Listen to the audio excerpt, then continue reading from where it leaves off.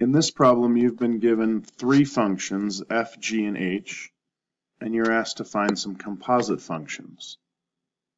G in this first problem is inside of f, so we want g of pi over 2. So we're going to plug pi over 2 in for x in the function g. Sine of pi over 2 is 1, and 1 times 4 is 4, plus 1 is 5. So this 5 is the value that we enter the function f with. So now we're looking at f of 5. What we really want is to know what is the function f when x is 5. So we count over 1, 2, 3, 4, 5. It's like we're right there. So the answer to this first one would be 0.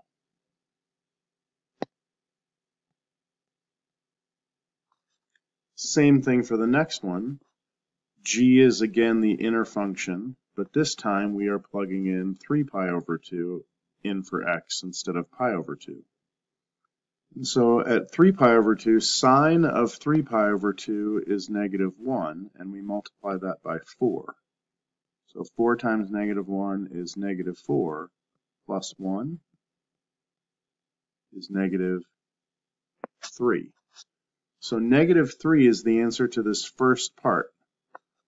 We're going to plug negative 3 into the h function this time, because h is outer. And so here, x is negative 3. So that means h of x is negative 2. That's our answer, because we got a negative 3 and plugged it in for x. In the last problem, h is the inner function. So we are going to find when x equals negative 2 in h, here it is.